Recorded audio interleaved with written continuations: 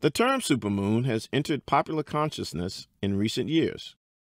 Originally a term from modern astrology for a new or full moon that occurs when the moon is within 90% of its closest approach to Earth in a given orbit, supermoon now refers more broadly to a full moon that is closer to Earth than average.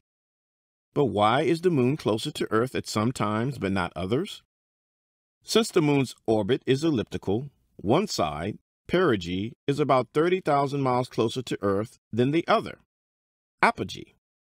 The word syzygy, in addition to being useful in word games, is the scientific name for when the Earth, Sun, and Moon line up as the Moon orbits Earth. When perigee-syzygy of the Earth-Moon-Sun system occurs, and the Moon is on the opposite side of the Earth from the Sun, we get a perigee moon, or more commonly, a supermoon. This coincidence happens 3 times in 2016. On October 16 and December 14, the moon becomes full on the same day as perigee. On November 14, it becomes full within about 2 hours of perigee, arguably making it an extra supermoon.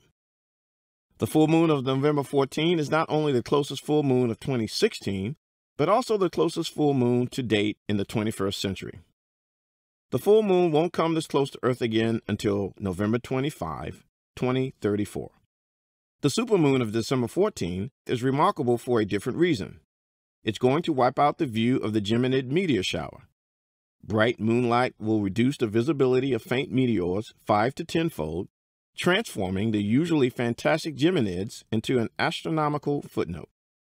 Skywatchers will be lucky to see a dozen Geminids per hour when the shower peaks. Oh well, at least the moon will be remarkable. How remarkable? A supermoon or perigee full moon can be as much as 14% bigger and 30% brighter than an apogee full moon. However, it's not always easy to tell the difference.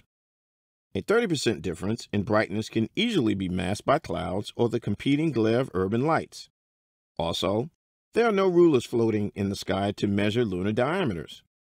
Hanging high overhead with no reference points to provide a sense of scale, one full moon looks much like any other. Low-hanging moons, on the other hand, can create what's called a moon illusion. When the moon is near the horizon, it can look unnaturally large when viewed through trees, buildings, or other foreground objects.